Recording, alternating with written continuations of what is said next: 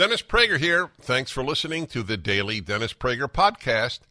To hear the entire 3 hours of my radio show, commercial-free, every single day, become a member of Pragertopia.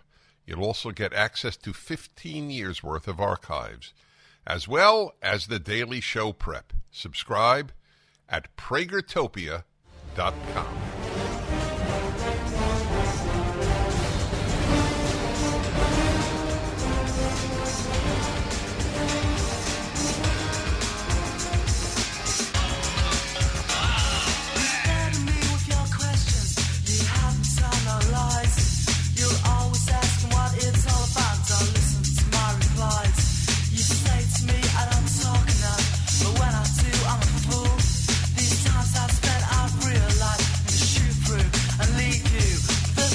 Good morning, everybody. This is Amala Ekpunobi hosting the Dennis Prager radio show this morning. I know what you're thinking. This is not Dennis. He sounds awfully feminine. He has not transitioned. This is, in fact, a 22-year-old female talking to you right now, and currently an employee at PragerU, Dennis's organization. So, for those of you who don't know me, I am a former radical leftist. I was crazy about 4 years ago because I was just consumed with the idea of leftist ideology. It's what I grew up with, and by virtue of being a biracial female living in America, I was super susceptible to the idea that I was oppressed in this country for numerous reasons.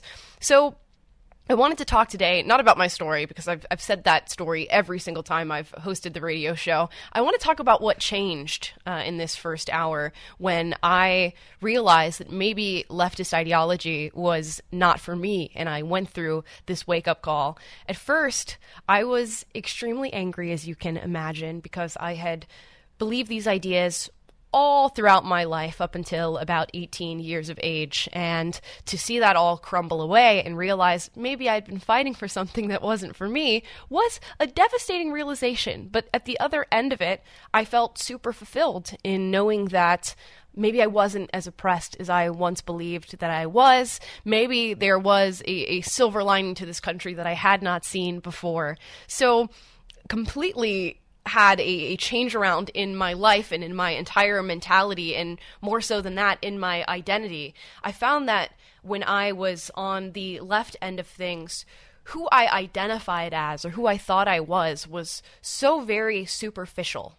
I was consumed with my skin color, I was consumed with my sex, I was consumed with pondering sexuality, and just really thinking that these superficial identity markers that really don't say anything about who you are as an individual were super important, and I had made them pivotal in my life. So all of my conversations I structured around that identity that I had created for myself. All of my woes I had structured around that identity, and all of my wins I structured around that identity by virtue of being an activist and protesting and doing grassroots organizing and working with students and convincing them of their superficial identities. And when I realized that that was not, in fact, who I was, I had a major question to ask myself. In fact, many major questions to ask myself. But one of those questions was, who are you? Who are you if not a biracial female? Who are you if not somebody oppressed by patriarchy? Who are you if not somebody who is a victim of systemic racism? And I had to sort of reconcile my past and work through finding out what my true morals and values were, where I stood philosophically in my relationship to the world, and I still haven't answered the question. And I think it's an ongoing question that we seek answers to throughout our entire lives. But that was what I had to grapple with at around 17, 18 when I went through this realization. And not just so much that the conservative identity is all encapsulating, but just stepping out of leftism in the woke identity is such a powerful thing. It makes you truly think, who am I without my problems? Because so much of leftism is focused on centering yourself around problems, around struggles, around oppression. So that's a question that I had to grapple with. On top of that, I found that so many things about my thinking changed when I stepped outside of my echo chamber and started to question the world and my relationship with it. When I was a leftist, I had no reverence for tradition, for history, for this country's past, and that lack of understanding of tradition and history and this country's past actually led me to vitriol and hate for this country. Because when you have a shallow understanding of the history of the place you're in, your views on it will be shallow. So I had lots of hatred towards the country. I viewed its history very pessimistically. And when I started to question those narratives and beliefs, I realized, oh, two things can exist at once. I can recognize the transgressions that that we have in our history here in this country and acknowledge that those were not great things that happened in this country's past, but also have a view of progress. We've progressed out of those transgressions. We've gone further than any other civilization in doing good for our society and for humans in general. So two ideas can exist at once. I don't have to have this completely pessimistic view of our history. And in fact, I'm robbing myself of looking at human existence in a more powerful and progressive way when you view the world so pessimistically. So that changed for me. And then my mindset towards change and progress changed quite a bit. When I was on the left, so much of what I wanted to do was leave a mark on the world, change the world. I wanted to be the young person who brought about a revolution, flipped everything on its head, and transformed everything. You know, when Barack Obama was elected to president, he said he was going to be the most transformative president in American history. And at the time, hearing that, you go, that's so wonderful. How powerful is that? He's going to bring about a revolution. And now when I look at change, I think, change is going to happen. Change is not always bad.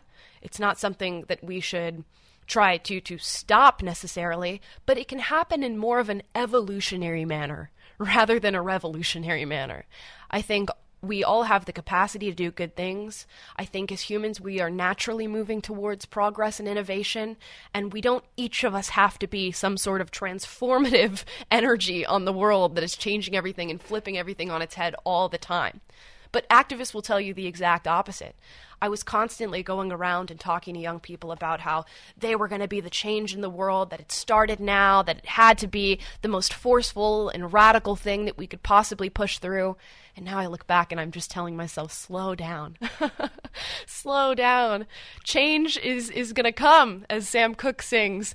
It will happen, and humans naturally make change occur. Now, you can be a driver for it, and of course, push for progress, but it doesn't have to flip everything on its head all of the time. So I went from revolutionary thinking to evolutionary thinking, which is quite ironic because most people view conservatives and think they couldn't possibly concern themselves with the idea of evolution. But I was very concerned with the idea of evolution in going through this change. And lastly, my relationship with society, with the people around me in my community, and really with the world changed. I, as a young person, was so focused on controlling the world, controlling the things around me, controlling what people thought, what they felt, what they said. And we know that wokeism is a major driver of control and convincing people that they should be able to control others. And I was constantly affirmed in that belief. When I was a teenager, I was living in Central Florida, and the Parkland shooting happened, which was devastating and horrifying, and I was in high school at the time, so it hit hard for everybody that was around me, for my mother, my grandparents, of course everybody across the country and really around the world was feeling the devastation in the wake of what happened there. And on the heels of the Parkland shooting came the March for Our Lives, and I thought no better group to get involved with than March for Our Lives. We need to do something now, and we need to be revolutionary, and we need to flip everything on its head.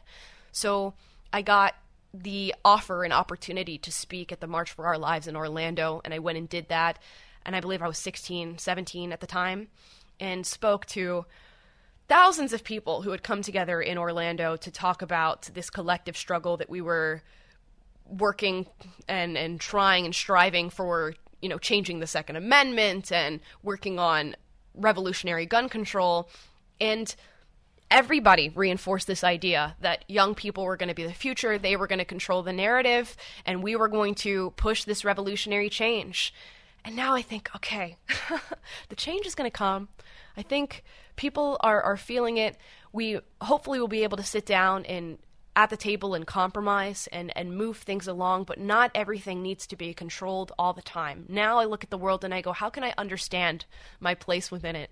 I am but a small blip on the timeline of human existence. Why do I feel the need to control the world? And what a narcissistic view that is to hold as just being one individual. So now I'm trying to understand my place in the world and understand my relationship with the people around me. So that's changed immensely for me. You can hear more about my story by checking out my show, Unapologetic Live. It's on all podcast platforms and on youtube.com. Check it out. I'd like to tell you about a new film that I highly recommend, and more importantly, God, is this true? Mrs. Prager recommends it. Nefarious is a spiritual thriller from the filmmakers behind God's Not Dead and Unplanned.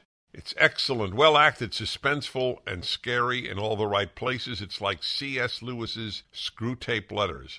But much more than that, it is a powerful reminder that the battle between good and evil, ultimately between God and Satan, is being fought not just around us, but within us. What better way to bring God into the marketplace than through the movies?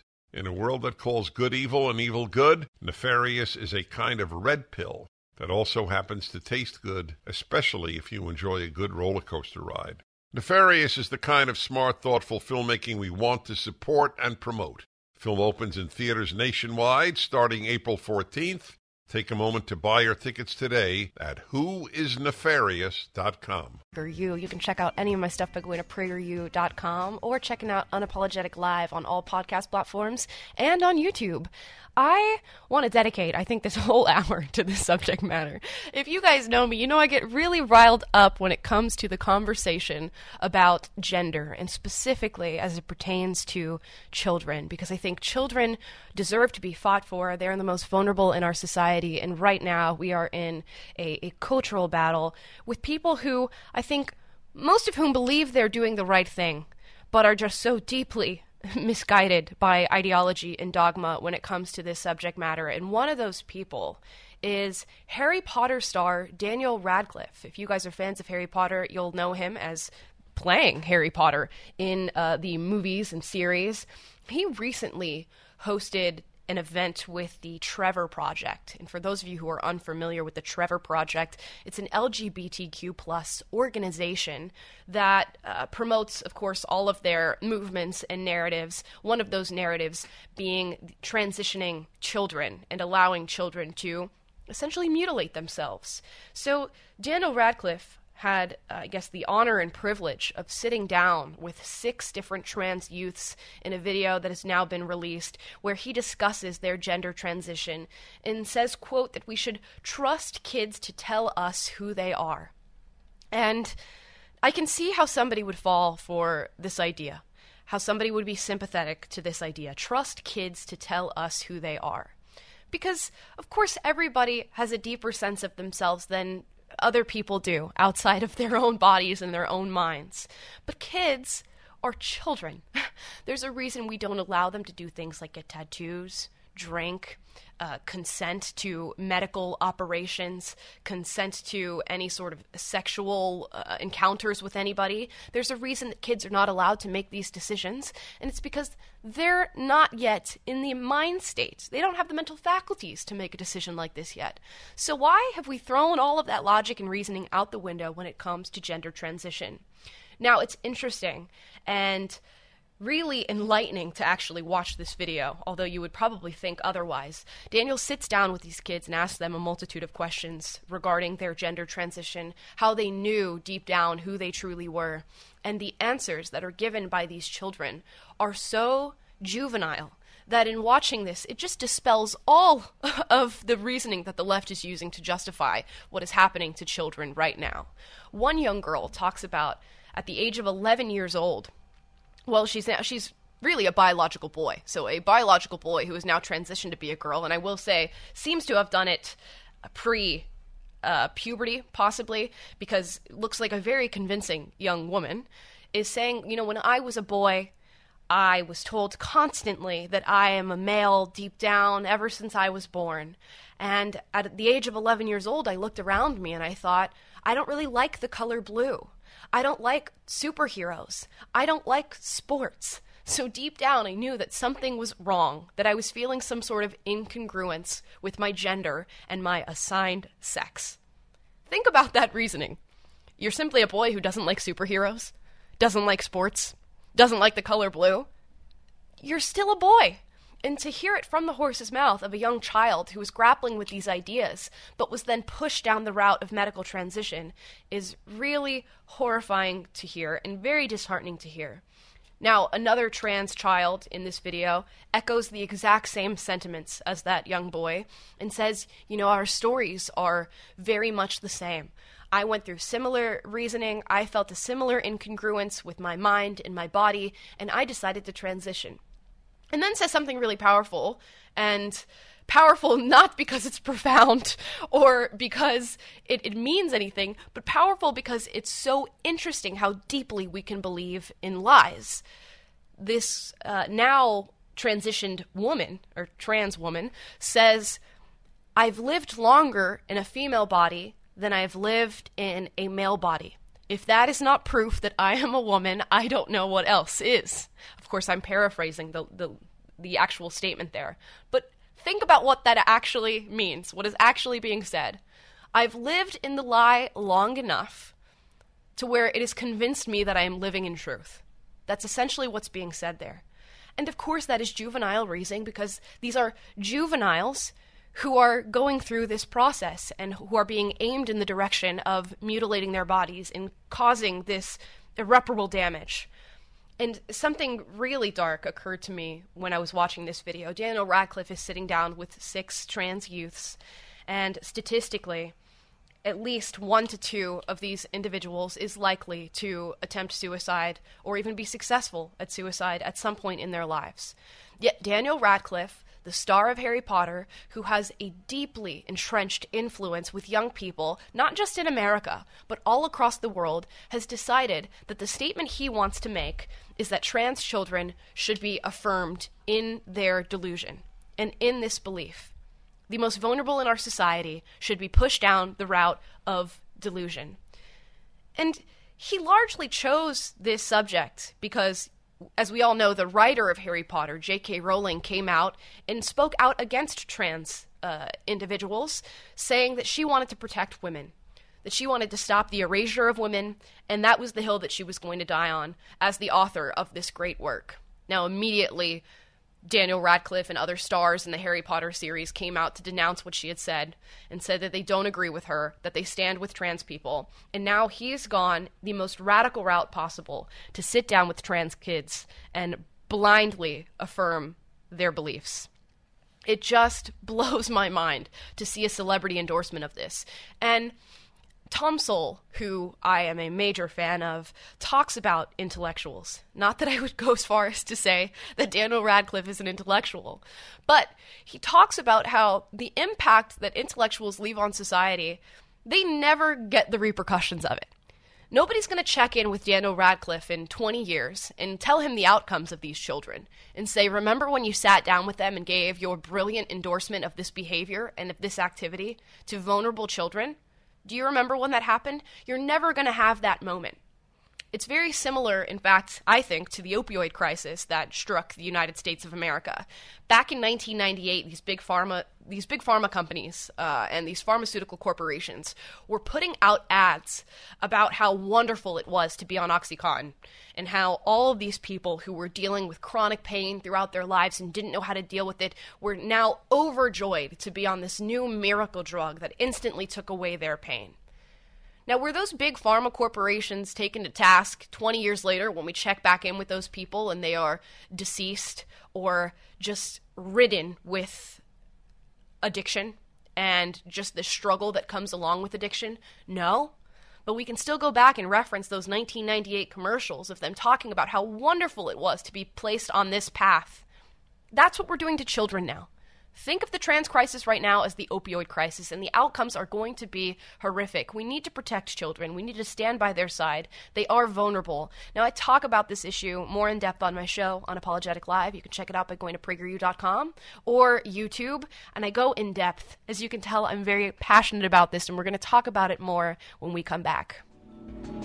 Just when you thought it couldn't get any better, Mike Lindell with MyPillow is launching the MyPillow 2.0. When Mike invented MyPillow, it had everything you could ever want in a pillow. Now, nearly 20 years later, he discovered a new technology that makes it even better. The MyPillow 2.0 has the patented adjustable fill of the original MyPillow, and now with a brand new fabric that is made with a temperature-regulating thread. The MyPillow 2.0 is the softest, smoothest, and coolest pillow you'll ever own. For my listeners, the MyPillow 2.0 is buy one, get one free offer with promo code Prager.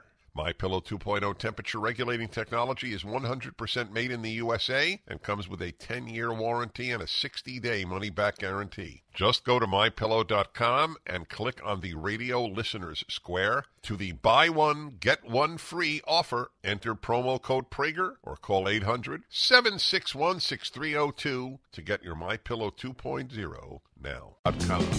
Listen to that soothing voice of Dennis Prager. I'm Amala Ekpunobi, your sit-in host, and I want to let you know Dennis will be back tomorrow.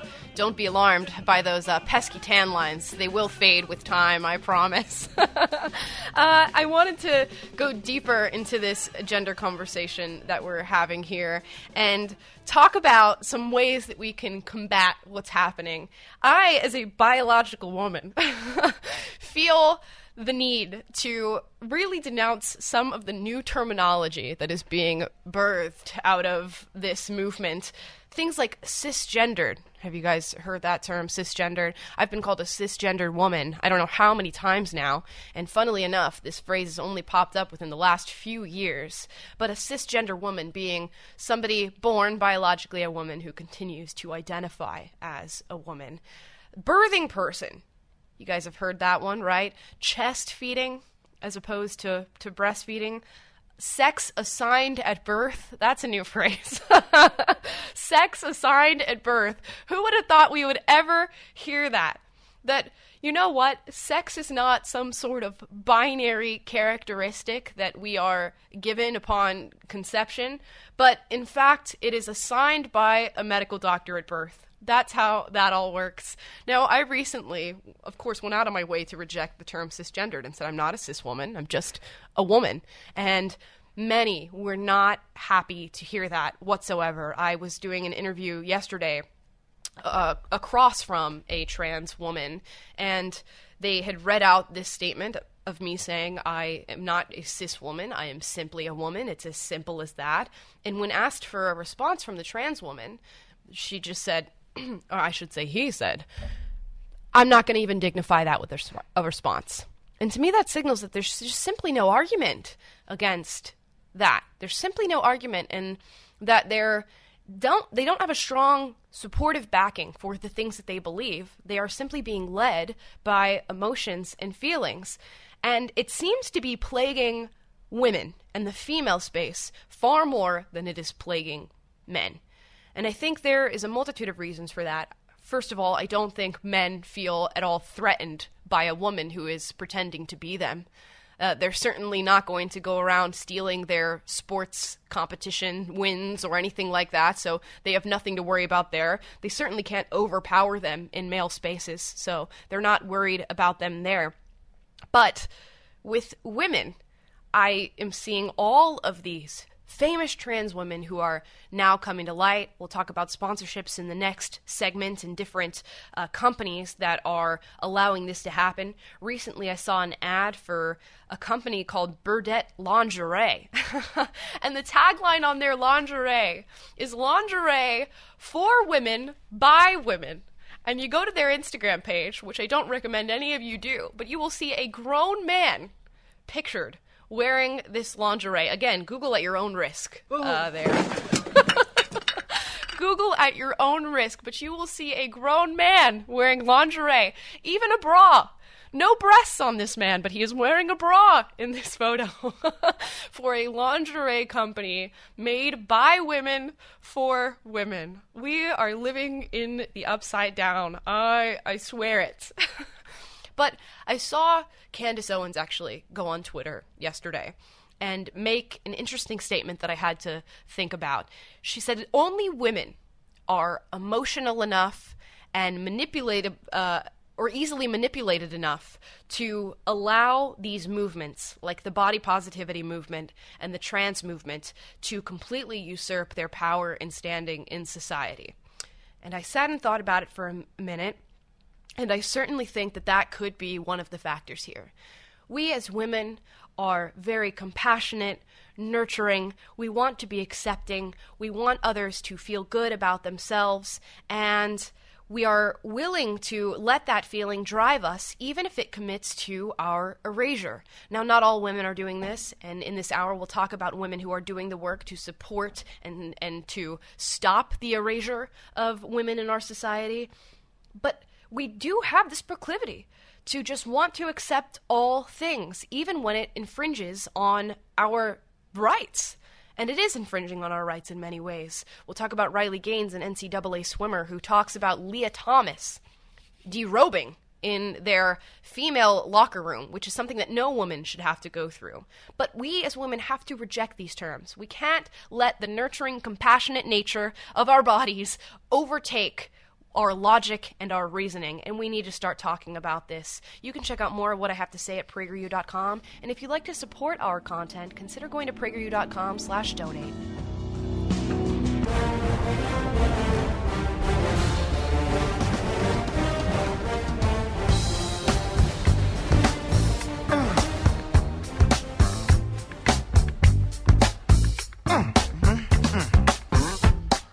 All right, good morning. I'm your sit-in host, Amala Ekpunobi. For those of you who don't know me, I work at PragerU. You can check out my show, Unapologetic Live, by going to all podcast platforms, and I'm all over social media. You just got to figure out how to spell my name, Amala Ekpunobi.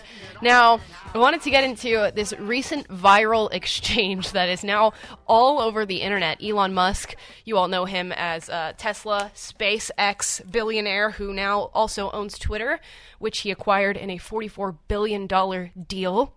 He recently sat down with a BBC reporter to discuss what has happened in the wake of him buying Twitter, and the BBC reporter had some very bold claims to assert to Elon Musk. I want to listen to this. This is over a 2-minute exchange, but it is well worth listening to. Let's hear that. Content you don't like or hateful? What do you mean to describe a hateful thing? Yeah, I mean, just content that will solicit a reaction, something that may include something that is slightly racist or slightly sexist, those kinds of things. So you think if something is slightly sexist, it should be banned? No. Is that what you're saying? I'm not saying anything. I'm saying. Well, I'm just curious. I'm trying to understand what you mean by hateful content, and I'm asking for specific examples. And you just said that if something is slightly sexist, that's hateful content. Does that mean that it should be banned? Well, you've asked me whether my feed, whether it's got less or more. I'd say it's got slightly more. That's why I'm asking for examples. Can you name one example? I honestly don't use.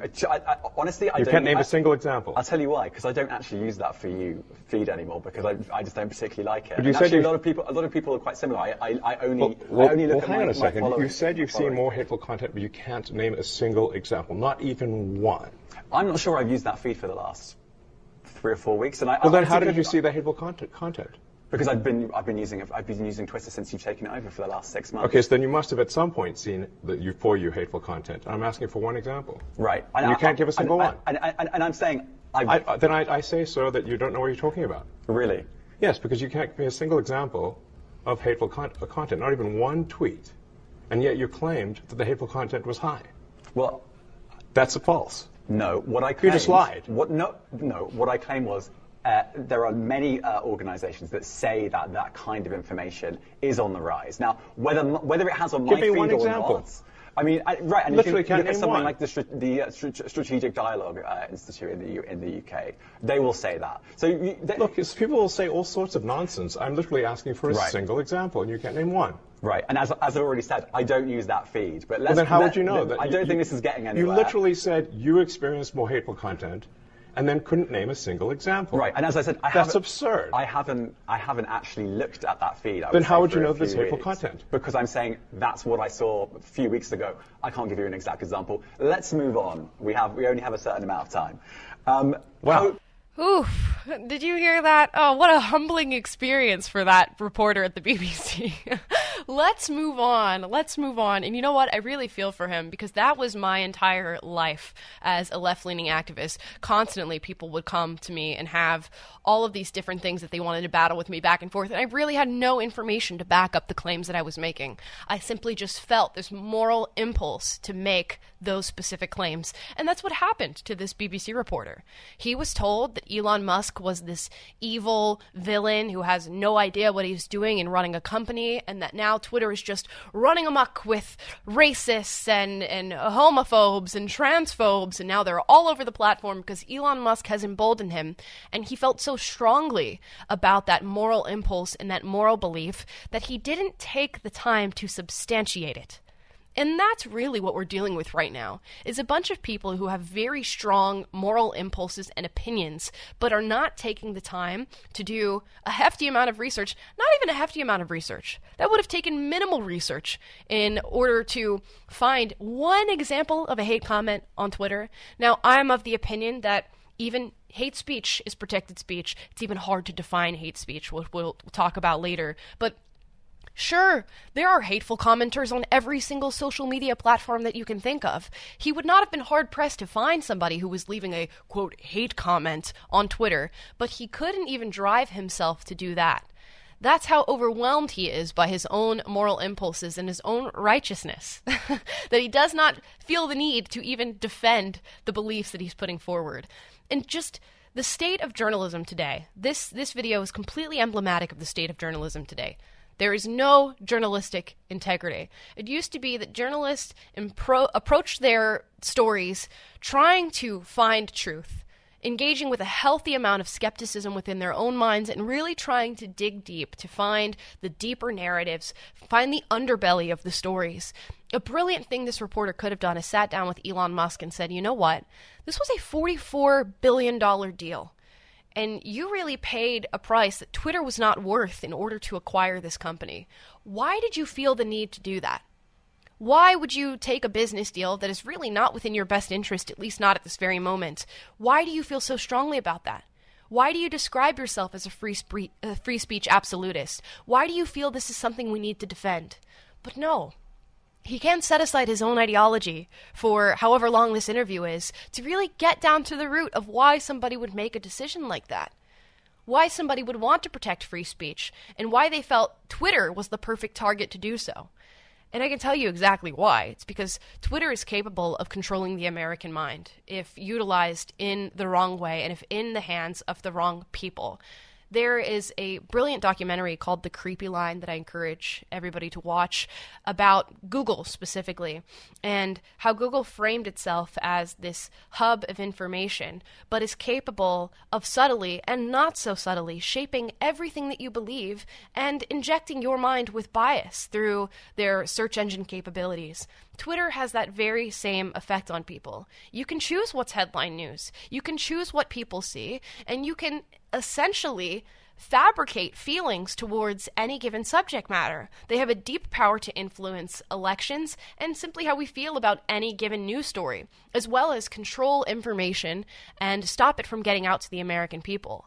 Mark Zuckerberg, who we know controls Meta, Facebook, and Instagram, came forward and said, yeah, you know, when this whole Hunter Biden laptop thing happened, the FBI reached out to me directly and said, can we hold off on this information getting out to the public, or at least shadow ban the people who are trying to put it out there? And of course, Mark Zuckerberg towed the line of the U.S. government and did exactly that.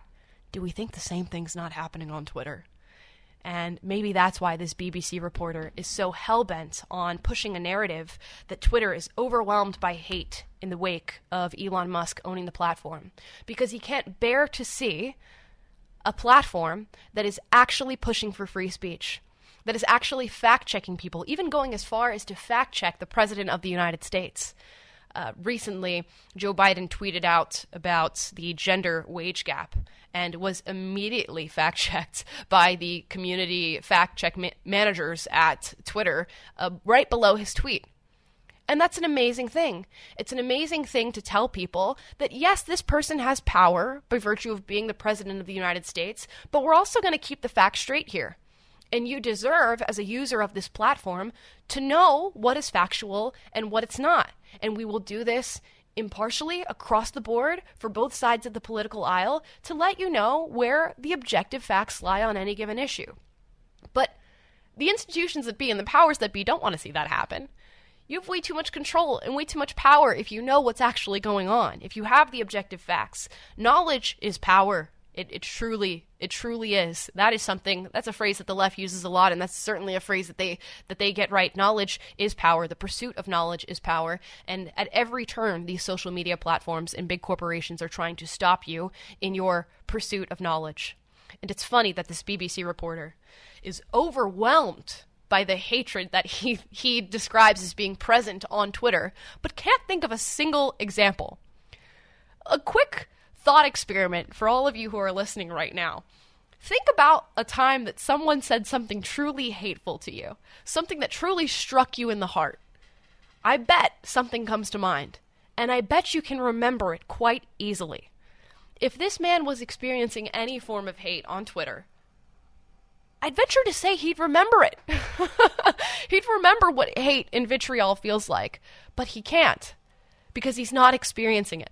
He simply subscribed himself to the narrative and is defending an institution like the BBC, which I'm sure is well accustomed to lying to the people who listen to or watch or read their media, and he's fearful of that position of power being lost. And if I have anything to do with it, if Elon has anything to do with it, it will be lost. We need to change the media landscape and start moving towards people who we can actually trust to give us information. Not necessarily trust with objectivity or to always have the facts straight, but we can trust they're not trying to pull one over on us. Now, if you'd like to hear more from me, you can check out Unapologetic Live on all podcast platforms and on YouTube. Plus, go to PragerU.com. Stop the things you do. And we're back. Good morning. I'm your sit-in host, Amala Ekpunobi from PragerU. You know, Dennis is going to be back tomorrow to talk to you all, tan lines and all. And Dennis often talks about fabricated racism in the United States of America, and that how real acts of racism happen so seldomly that people have to make them up. We have the acts of Bubba Wallace, you know, that race car driver who said there was a noose hanging in his garage. Come to find out that wasn't the case, and certainly was not what was happening in that situation. Jussie Smollett, who was racistly attacked by two white men screaming, "This is MAGA country," and pouring bleach on him and throwing a noose around him. But it actually turned out to be two black men who he hired to commit this act so that he could rise to fame more expeditiously. And now we have another story. This is coming out of Florida State University. Here's the headline from humanevents.com. Black FSU professor resigns in disgrace amid allegations that he faked data on commonality of racism and had 6 papers retracted. Now, this is a criminology professor at Florida State University who has now suddenly left his lucrative position after it was discovered that he skewed statistical data to make racism seem more prevalent than it actually is. Eric Stewart, who left his $190,000 a year job, has had 5 of his 6 students taken down, 6 studies taken down after allegations that he fabricated information by altering sample sizes. Though Stewart has denied the allegations, his sixth study, conducted in 2020, drew the attention of an FSU committee who gathered to discuss Stewart's finding per the Daily Mail. Now, he apparently had done this study that suggested that there was a correlation between black and Hispanic population growth and then longer criminal sentences for black and Hispanic people.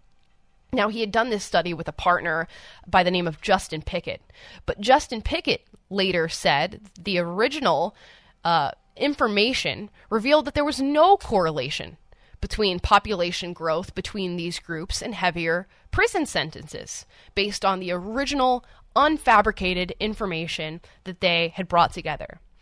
Now, Pickett apparently published his own paper and addressed the errors made in the joint paper, some of which was reportedly added just before publication per the report. Pickett says, quote, "The data were so altered intentionally or unintentionally in other ways, and those alterations produced the article's main finding." Funny. Now, I wonder how often this is happening with research studies. I'm not going as far as to say there are others, for I haven't read others, but I have a feeling there is a large incentive to push the narrative that racism exists on a much larger scale than it does in this country. And I'm not going to get out here and tell you that racism doesn't exist in any form. There are, of course, people with small minds all over this great nation, and so long as race exists, racism will probably exist in some form. We are humans who think in patterns, and we also love to think tribalistically, so race is easy to see to the human eye. There will be many of us with small minds who view others of different races and make judgments about their quality based on nothing more than their skin color. But there's not as many people doing that as the left would like to think, and certainly not as many as they would like to push in their narrative. And this story out of FSU is quite telling. You know, you would think Eric Stewart, this professor who is now gone and disgraced for having fabricated these studies, you would think he'd be overjoyed at the finding of no correlation between the growth in Black and Hispanic population size and then growth in criminal sentencing. Wouldn't that be something that you would be rejoicing in, taking to the streets dancing, if you believe that this country was systemically racist, and that specifically our criminal justice system was keeping down Black and Hispanic people? I would be tap dancing in the street if I did a whole study and found out that that wasn't the case. Ringing the bells, trying to let the entire Black and Hispanic community know, guess what? At least in the area that we've studied here today, this is not happening to you. Isn't it so great to feel relieved of this narrative, relieved of this perceived oppression? But no. Instead, Eric Stewart said, let's just go ahead and fudge the numbers here. Let's switch things around and then continue to convince people of their own oppression. Now, I can't fault Eric too much because that's something I would have done not even 4 years ago, because I was just so utterly possessed by the idea that I was oppressed and wanted nothing more than to convince other people of that being the case. But I'm just glad that somebody had the wherewithal and the drive to call him out on this and to say this is not okay, and then to go publish his own study. Now, it might have been for selfish reasons. Justin Pickett probably would have been implicated had it been found that this study was falsified and fabricated, and he probably had to get ahead of that curve. But nonetheless, he came out and said, this is actually not what we found. Racism is not as prevalent as we deemed it to be in this study. And it really makes you think, where else is this happening? We have the other stories. We've got the Bubba Wallaces. We've got the Jussie Smolletts. We've got the people who've, spray painted swastikas and the N-word on college campuses who end up being African-American students or janitors or disgruntled employees. Recently, I did a speech at BYU, Brigham Young University, and they were shaken by a race hoax at a recent volleyball game. The BYU students went to play, I believe, against Duke, I believe. And a volleyball player came out and said, I wanted to play, but these people were calling me the N-word over and over. I was being called the N-word and racially attacked.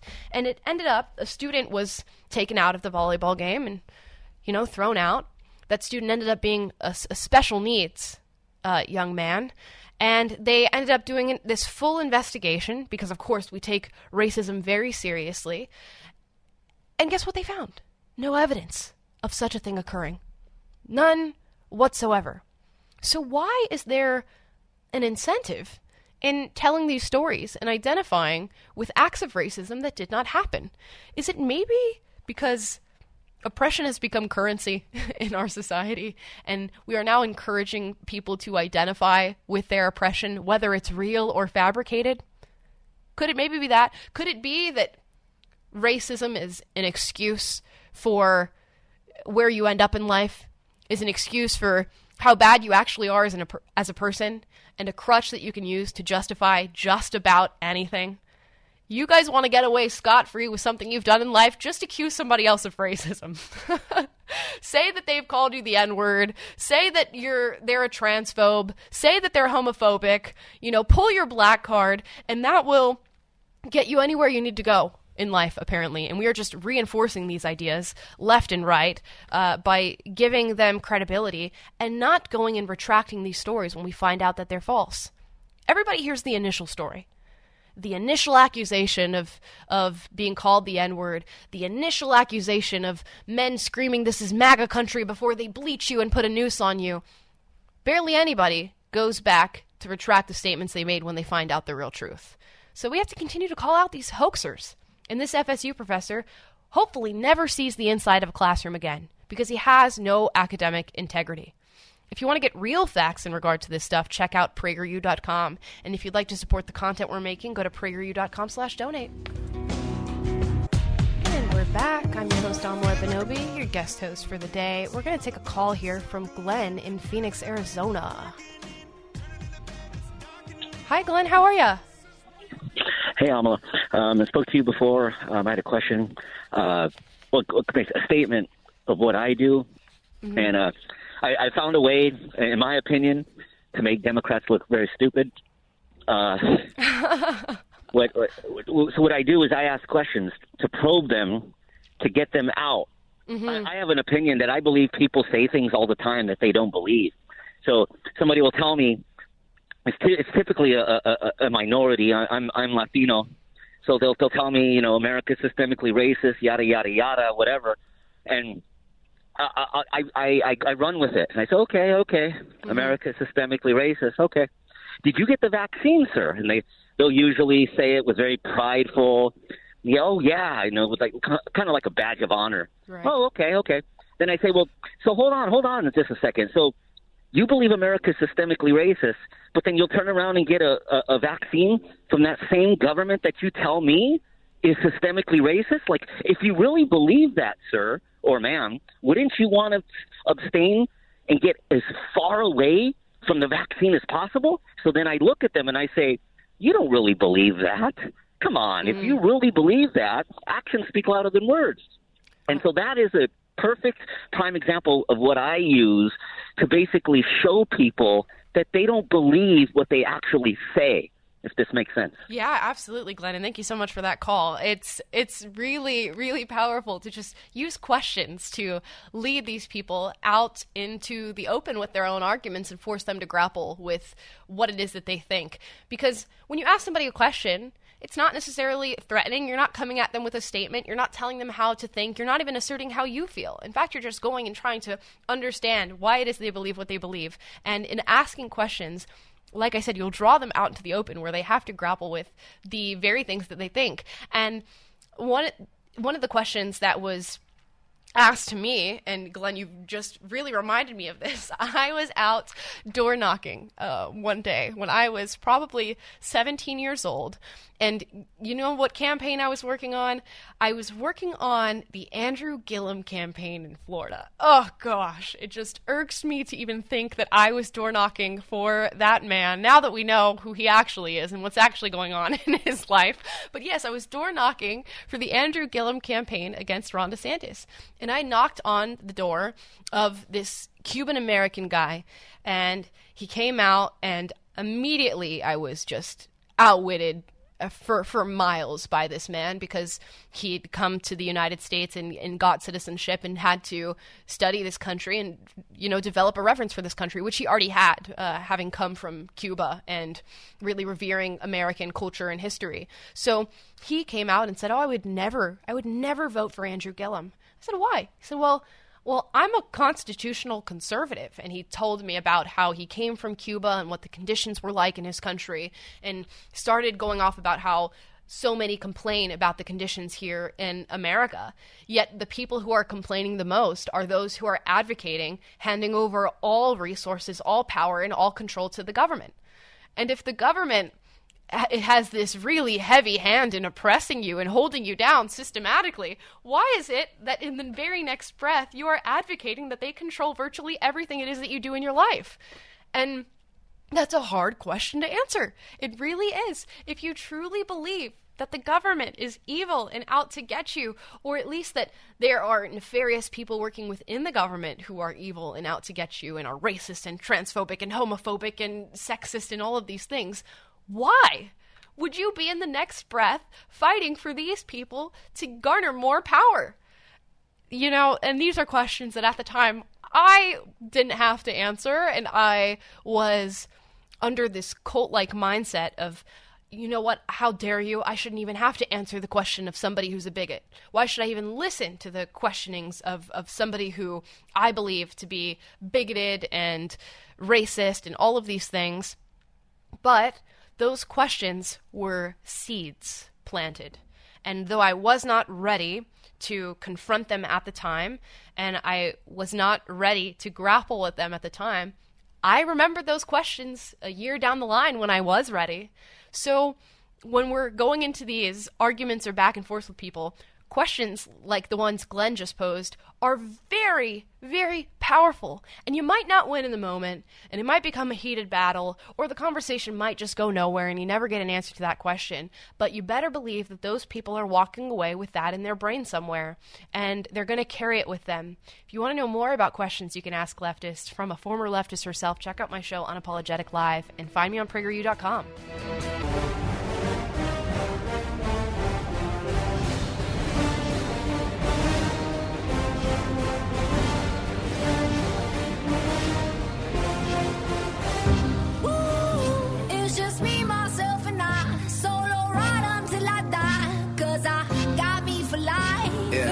Everybody, I am your sit-in host, Amala Ekpunobi from PragerU. We're in our last hour here, so I'll reintroduce myself. I'm a former leftist now working at PragerU, hosting a show called Unapologetic Live, which you can find on all podcast platforms, and you can search my name, Amala Ekpunobi, on social media to find me anywhere where you get your social media. I figured to start off this last hour, we'll take some calls. I want to hear from Payam in LA, California. I hope I said your name right. Hi, how are you? Hi, good morning. Yes, you said it perfect, Amala. You're doing fantastic and you rock. Thank you so much. Thank you for getting my call. Of course. So I wanted to share something, as far as in business, friends, I do deal with a lot of people that are liberal, as you know. And liberals, they're naive, they're misinformed, unfortunately.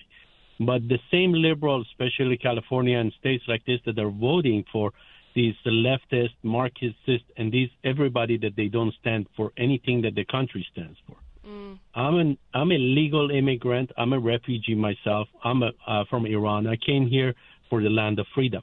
What I found out, I wanted to share with you something that what you were talking about, I realized, similar to the 5-minute videos, if there are just 2-minute videos that says, if you vote Democrat, you vote for this, and take every single point and make a short video of that, and then at the end, put a conservative alternative.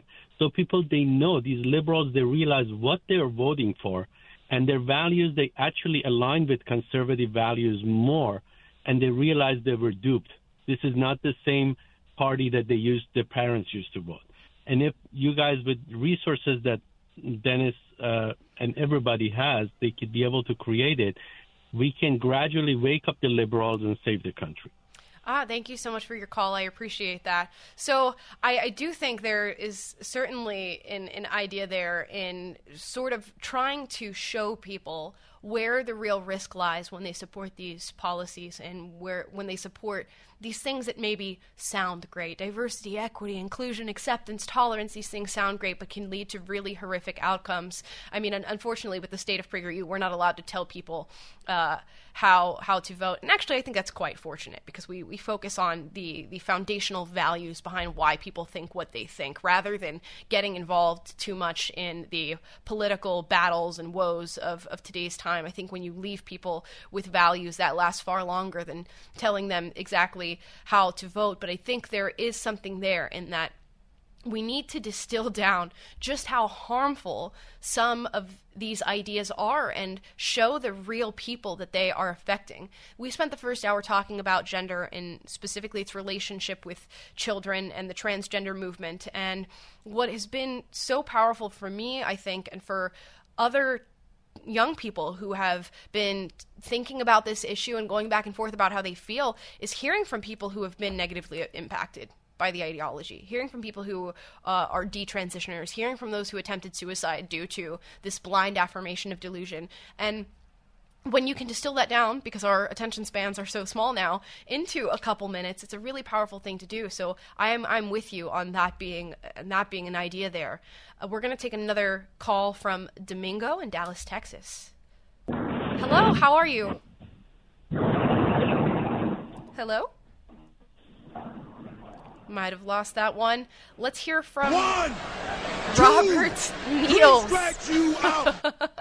Robert Niels in California. Hi, Robert. Hi, how you doing? I wanted to comment on your remarks regarding turning stuff off and not getting any input, any noise. Yeah. I'm at home. I'm retired, so I get radio all day long or YouTube or something. I have to have background noise. Mm-hmm. But every once in a while, I have to take that walk out in the desert. Fortunately, I'm close enough to do that, where there is no noise, no people, no traffic, no anything. It's just me and my thoughts. And being able to have that quiet. That quiet is very important. Yeah. But also note on one of your just previous callers is like, get these people to listen to what's going on. But at the same time, I'll watch CNN just to see what they say. Mm-hmm. I need to understand what they're getting and thinking so I can talk to them properly. This is what you heard, and this is my voice on it. Right. But, yeah, I love your idea of get in the quiet. Find that quiet place where you can go. No radio, no computer, no iPhone, no nothing. It's important.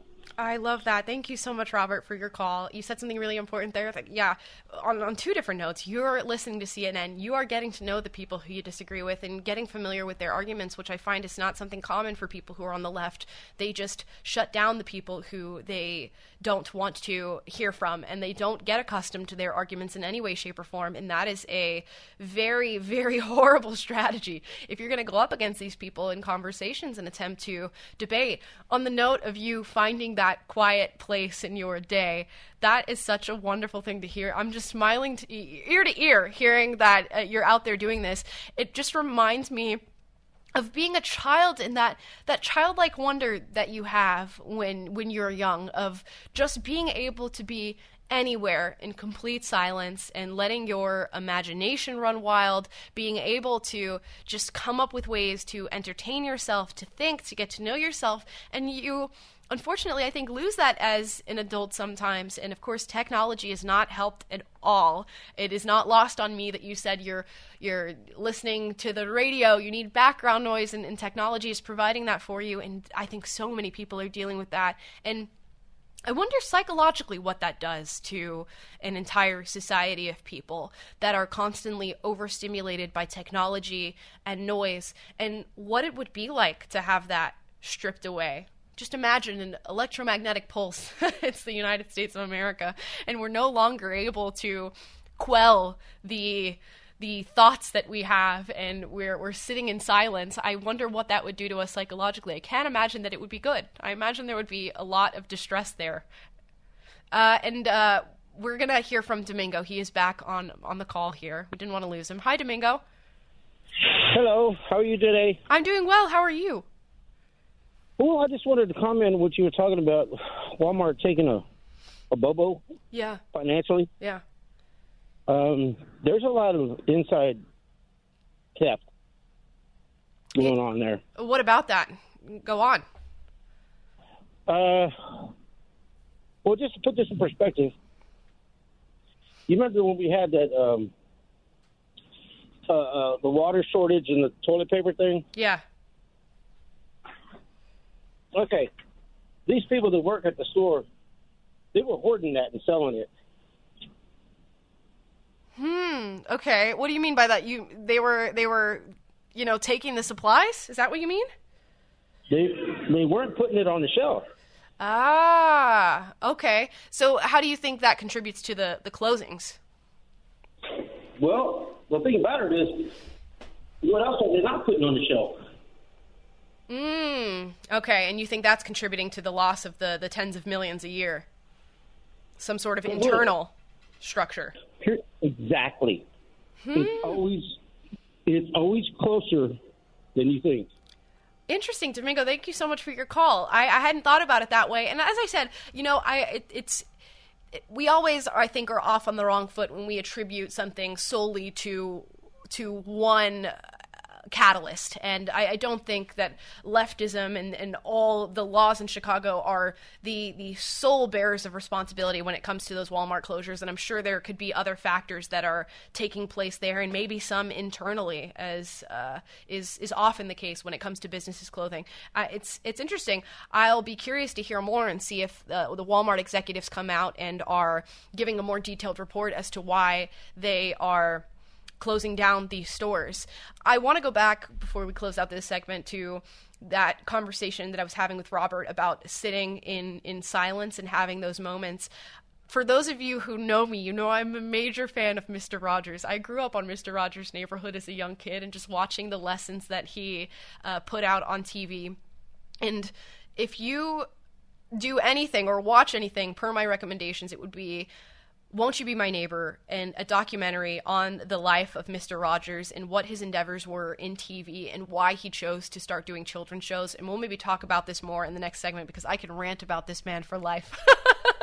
But Mr. Rogers spoke about when reading books, those spaces in between paragraphs that we so seldom acknowledge. We just read and read and read, and we ignore that space in between paragraphs. He said that in moments when he was sitting and reading books, when he saw those spaces in between paragraphs, he would sit to reflect on what he had just read and what he had just learned. And we'll talk more about that in the next segment.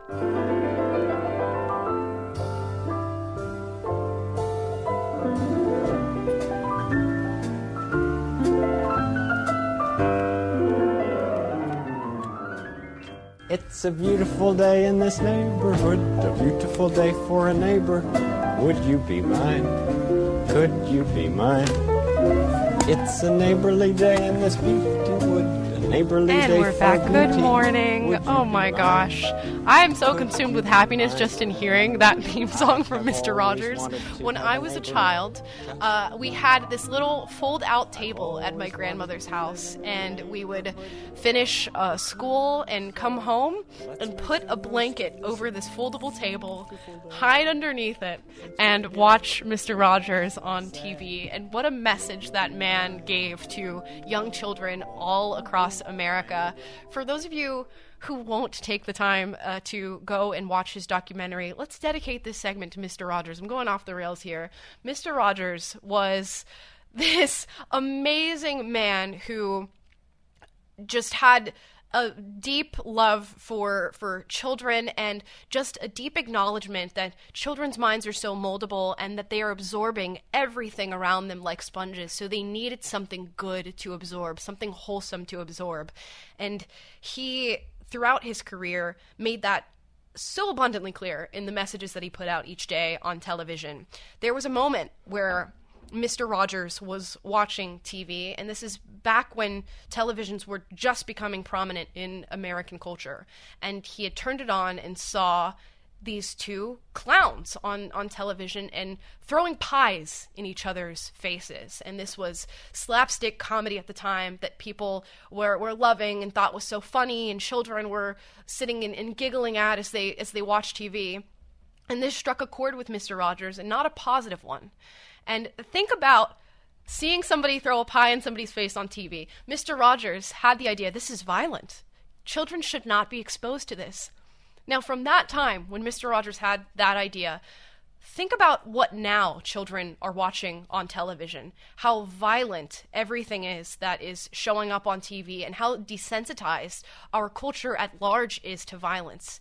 He was thrown off by a pie being thrown in someone's face, and he said somebody has to do something about this. And he recognized that television, just all on its own, was such a powerful tool. When, besides radio, could you have such a vivid, visceral message be displayed and broadcasted out to the American people so quickly, just instantaneously? And he thought, well, somebody needs to take on the torch for children. And he decided to do that and did, hundreds, if not thousands of episodes of Mr. Rogers' Neighborhood, where he tried to give these wholesome messages to kids, to talk about how they are special and should accept themselves, but should try to understand themselves and should learn about how to interact with other people, how to build friendships, what bullying felt like. And he would take on these major news stories. Stories of war and death and despair, and somehow find a way to communicate to children in a way that made them feel better about the situations that they'd be hearing about in school or through mom and dad at the dinner table. And where is that energy for children nowadays? I'm looking at Disney, I'm looking at Nickelodeon, all these major networks that are creating televised content for children, and they are simply using them as propaganda machines. They are thinking not, how can I protect the minds of children?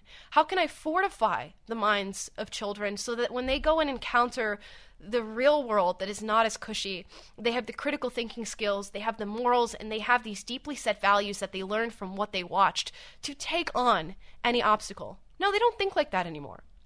They think, here are these young minds that are ripe for the picking as far as in convincing them of my ideology and my worldview and what I believe to be correct.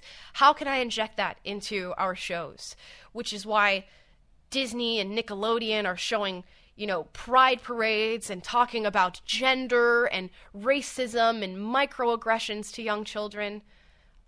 Just gone are the days of wholesome content and the Mr. Rogers type view on child's minds, and it needs to be reinvigorated. It really does, because children are losing their innocence in so many ways. I can't believe we're having conversations about what children can consent to, rather than having conversations about how we protect them, and how in this world of ever-changing technology do we keep children's minds safe. Make sure that when we do sit them in front of the television, they have something wonderful to watch that is going to appeal to that sense of childlike wonder. To have the mind of a child again, where everything is new to you, everything is fresh, you're so open to new opinions, you're not jaded to the world anymore, you have that beautiful sense of naivete that now so many people are just using to their own benefit. And children are being robbed, quite frankly, of their childhood experiences, and what a horrible thing to be robbed of. Because how many of us that are young adults now or older adults now look back so fondly on the times we had as children? Is this generation going to get that? Because when I think about what these kids are going to have to look back on, it's going to be what? iPad screens and iPhones and social media and what Cocomelon, those really strange child shows that they're watching today, where they're going to remember not mommy and daddy playing in the yard with them and building memories with them, but mom and daddy shoving phones in their faces and recording their every move and posting them on social media. These are going to be the core memories of children. And when they grow up and they're adults and we suddenly have an abundance of research on the horrific effects of social media, of screen time, of blue light on the human psyche, are they going to feel robbed? Are they going to recognize that it's us the adults that did this to them? Even though we had people like Mr. Rogers to look back on, we had all of this historical sense of knowing what's good for children and how to protect them, and we just ignored it. Goodness me. I feel like I sound like I'm 60 years old. I'm 22 talking about this right now because I think being born in 2000, I was right on the cusp of being a part of that generation that was completely robbed of everything when it came to having that wholesome childhood experience. And luckily, I didn't get that experience. I grew up in the backyard. I grew up making mud pies and fake cooking food and bringing it to my mother and playing with my siblings and having an imagination and staging up fake musicals and subjecting my family to my horrible singing at the time. That's what I grew up doing. And now kids don't have that. How many times do you see kids going outside and playing? You know, one great thing that I think was done during the Obama administration was the endeavors that Michelle Obama went on with her Get Out and Play opportunity that she ran with. And I remember as a kid, I was 8 years old when Obama was elected president, that one day I turned on the television to watch Nickelodeon and the screen went black. The screen went black and a little text popped up and said, "Today is Get Out and Play. For 30 minutes, this screen is going to be black. Go outside, children, with parents' supervision, and go play. Go utilize your imagination. Go be physically active." Will you ever see that in the history of television ever again? Would any major television network shut down their shows for 30 minutes when they have consumers ripe for the picking and tell those consumers to go outside and do something healthy for themselves? I'm going to place a bet and say that they won't do that. They're more concerned with profit. They're more concerned with indoctrination than they are with your own health and wellness. Let's bring it back. Let's bring back Get Out and Play, and let's bring back the real American childhood experience.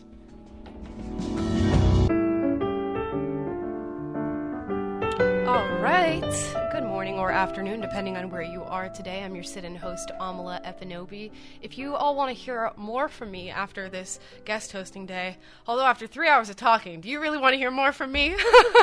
You can check me out by going to PragerU.com. I also have a podcast called Unapologetic Live, which you can check out on all podcast platforms. Plus, I'm very active on all social media. Much to my chagrin, I'm very active on social media. We're working on that. We said that before, the overstimulation. We'll get to it. Now, recently, I've been covering on my show this Tennessee House of Representatives story featuring Justin Pearson and Justin Jones, who were expelled from the Tennessee House of Representatives. But it seems as though now that story has been laid to rest, as all three involved in that very audacious stunt of staging a protest at the House of Representatives have now been reinstated, and they're back. So for those of you who weren't following the story, in the wake of the Nashville shooting by Audrey at that Coventry school in Nashville, these three House Democrats at the Tennessee House staged a protest while they were meant to be working, and were quite disruptive during their session, and Justin Jones, Gloria Johnson, and Justin Pearson were threatened with expulsion.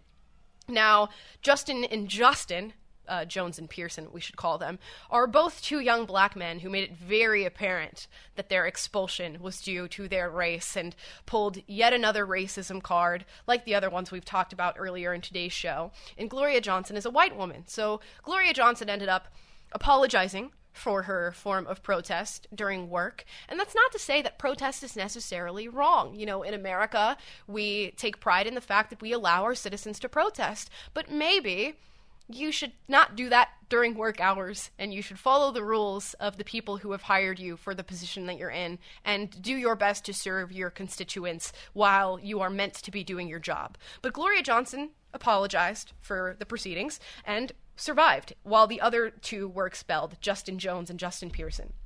Now, Justin Jones and Justin Pearson immediately ran with this narrative of racism. And Justin Pearson puts on a brilliant Martin Luther King Jr. performance as he imitates his voice by saying, "Today we have lost democracy." Oh, it's just hilarious. You can tell these two grew up with just a love for social justice and a love for activism, much like I did, because that's something that maybe I would have done had I been a black man and not a woman. I'm not too good at impersonating MLK these days. But Justin Jones and Pearson were now reinstated to their positions, and I really don't know how I feel about it. For me, I think this reinstatement is reinforcing the idea that those who are loud get their way, and those who scream the loudest are the ones that are right. And that's all that these two men have been doing. They've been screaming, they've been crying racism, although Justin Jones himself has infamously been quite racist within the House of Representatives, referring to a person of color who happens to be a Republican within the House of Representatives as a brown face of white supremacy. That's what he called one of his Republican colleagues. So who exactly is being racist here? And if your Republican colleagues have many in their seats that are people of color, how exactly are they being racist by expelling these two black men for breaking the rules of decorum? The math is not mathing, as I like to say. The sense is not sensing. It's not making sense. But nonetheless, they've been reinstated. Of course, reinforcing the idea that if you are loud and you complain and you cry racism, things will go your way and you will usher in your win for democracy, as Justin Pearson calls it. And what's really interesting about this story is people have gone and found old videos of Justin Pearson when he was in college, talking about how his main goal is to actually promote political discourse, to allow people to come to the table of all walks of life, of all background, and to be able to have a discussion about our most pressing and controversial issues. It's interesting how his tune changed from that video in college, and how he's now imitating MLK as if he's doing anything anywhere near as courageous or as brave as what that man did at the time.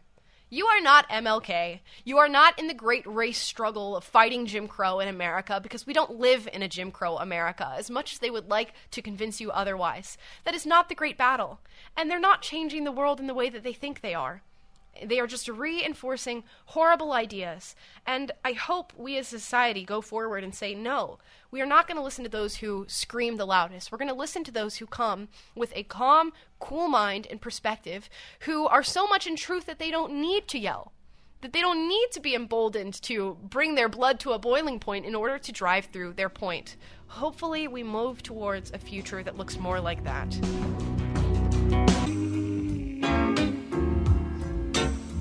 And this is our final segment of the day. It's been a pleasure sitting in and guest hosting for Dennis today. My name is Amala Ekpunobi. You can check me out by going to PragerU.com or searching my name on any social media platform.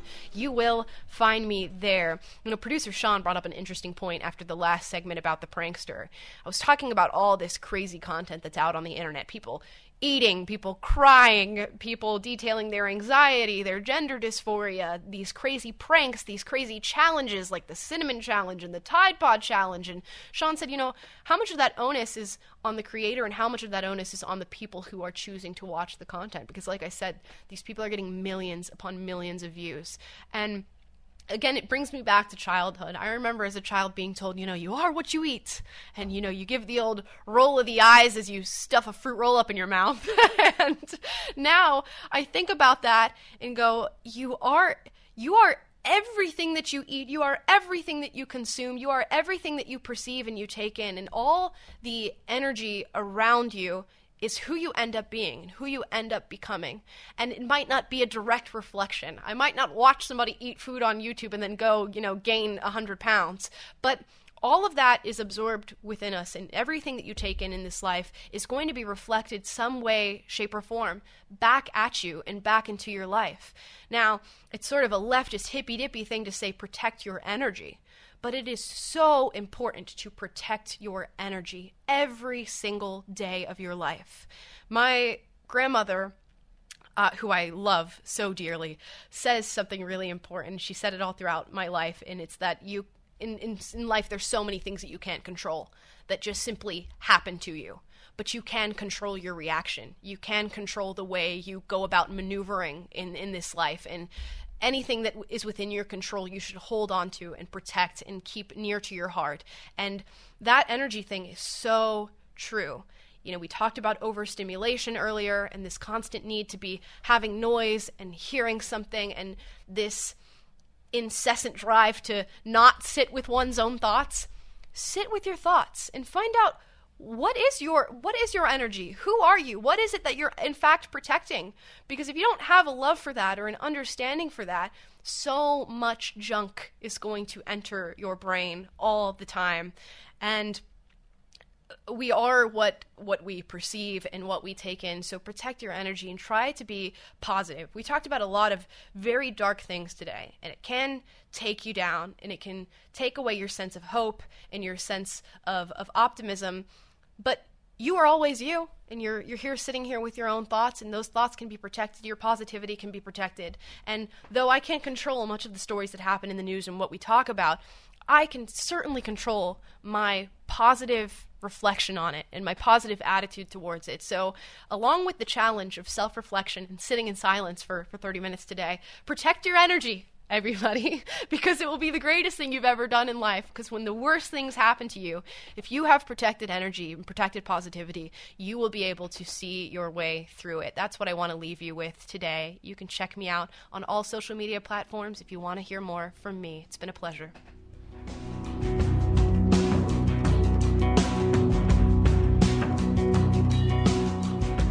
Dennis Prager here. Thanks for listening to the Daily Dennis Prager Podcast.